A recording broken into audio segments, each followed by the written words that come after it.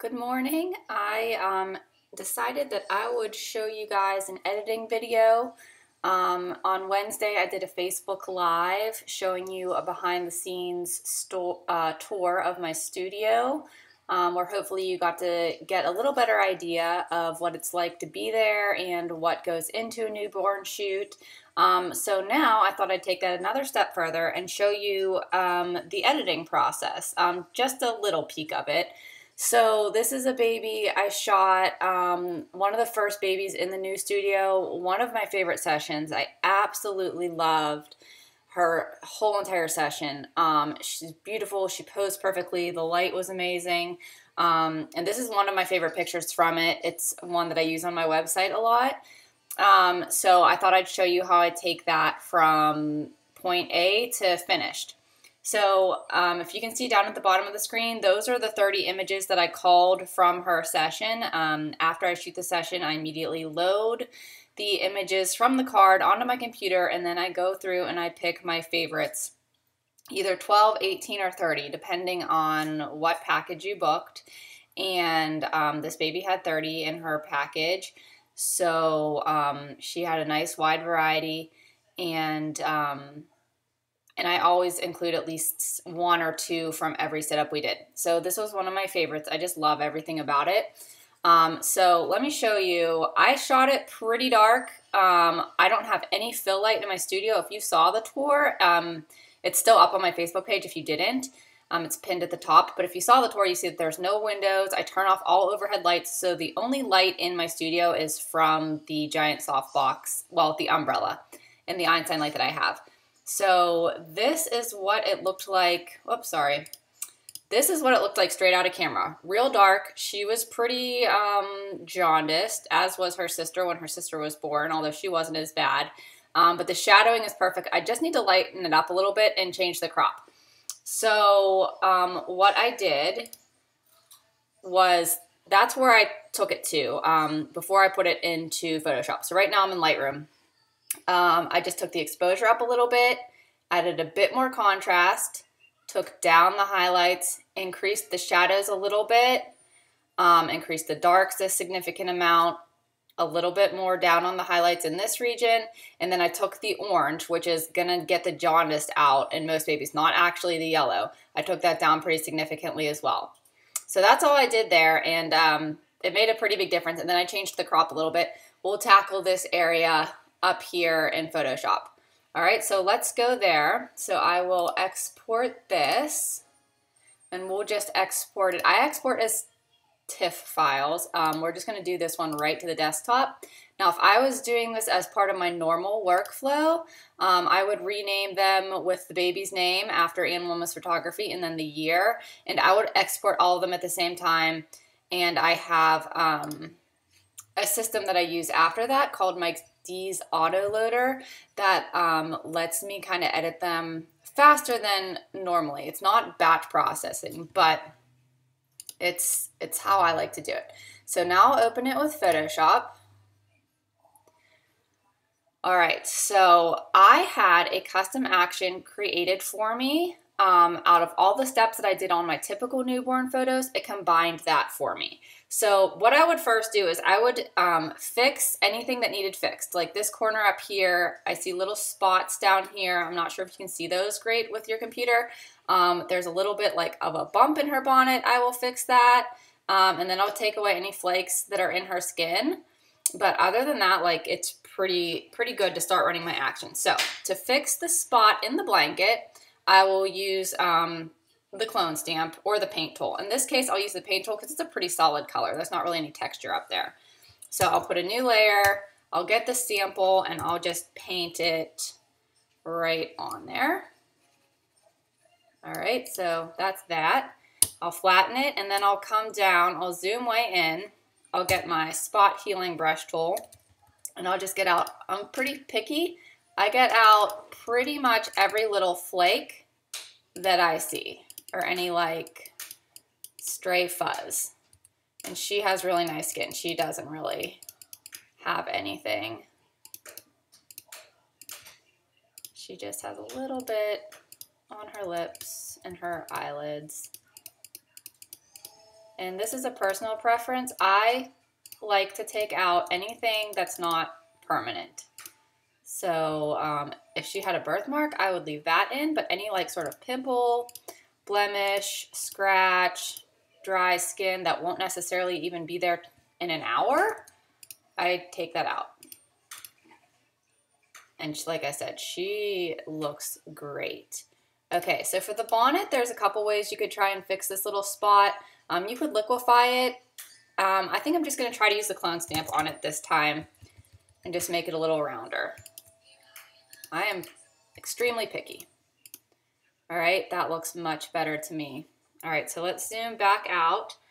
All right, and then, like I said, I'm real picky. She's posed perfectly, but there's this tiny little like hump in her back. So I am going to flatten that again and use the liquefy and just make her perfectly rounded just by pulling up the teeniest bit and pushing down there.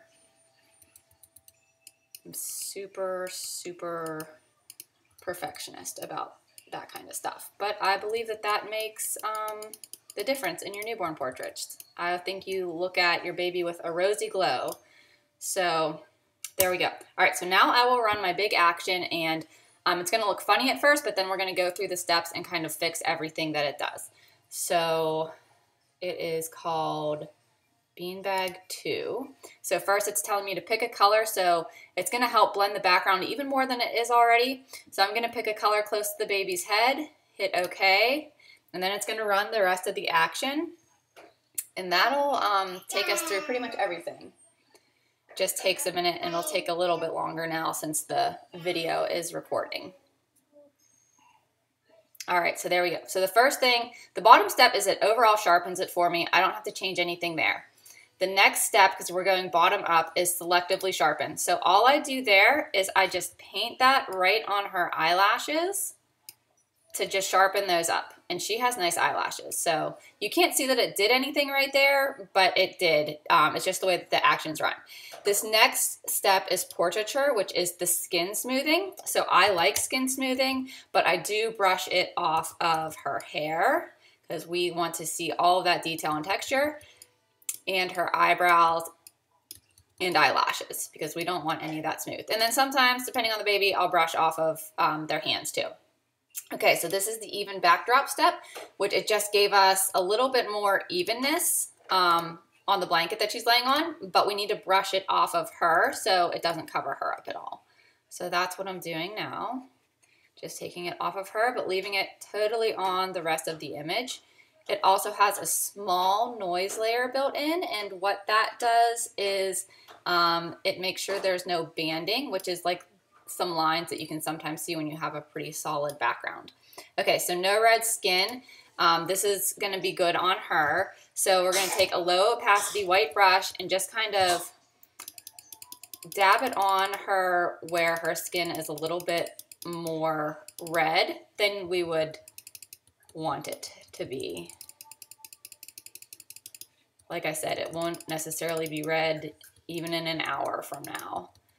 So we want her to have a nice, healthy skin tone. And if we go too far on this, we can always back it off.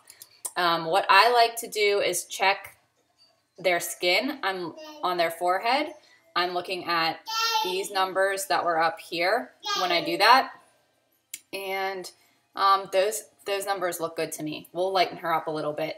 I might actually put a little bit more red back on that eye because it's looking a little yellow to me now. Okay, perfect. So no purple skin, that just any sort of purple tones. I usually have purple tones right above the baby's lips. I will take that out.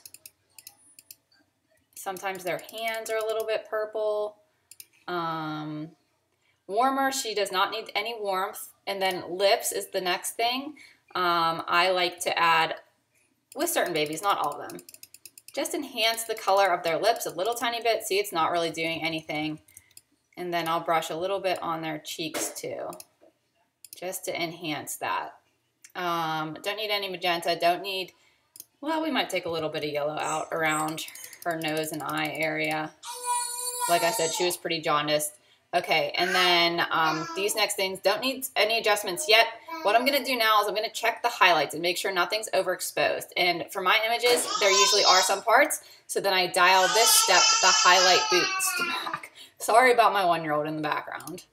Okay, so these areas in red are telling me that that's close to being blown out in the red channel, so I'm going to back the highlights off until that disappears, at least on her skin. I don't mind it so much if it's on a bonnet, because then I can just, with a black brush, I know this is confusing if you don't know Photoshop, but I'll just paint it off of the bonnet there, because that just brightened the photo a little bit, but I don't want it too bright on the areas that I don't want bright, basically.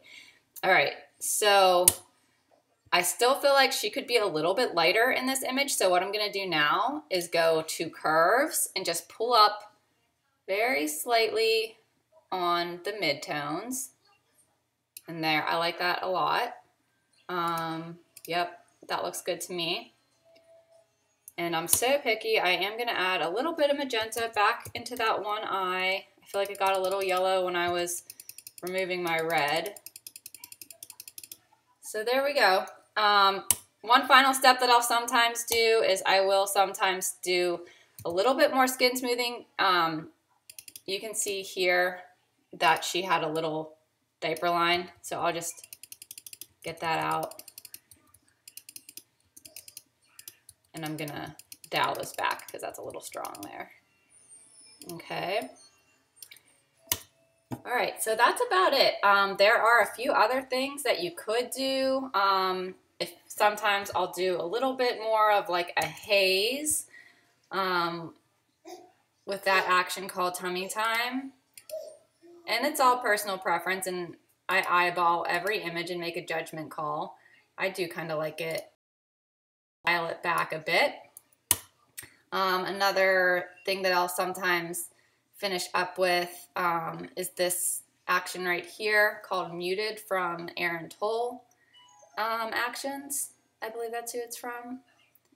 And it always comes on really strong. Sometimes I'll take it off completely, but I'll always at least dial it back a little bit.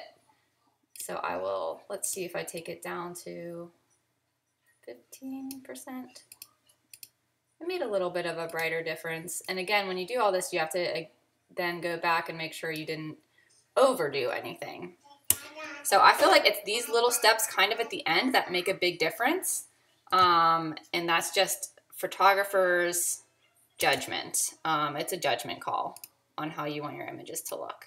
All right, so that is still good. All my numbers in the red channel up here are still under 255. All right, so that's it. I would save that and be done and move on to the next image. So thank you for watching. And whoops, I need to flatten it first. And if you have any questions, let me know in the comments. And if you want to book your session, send me an email. Thanks, guys.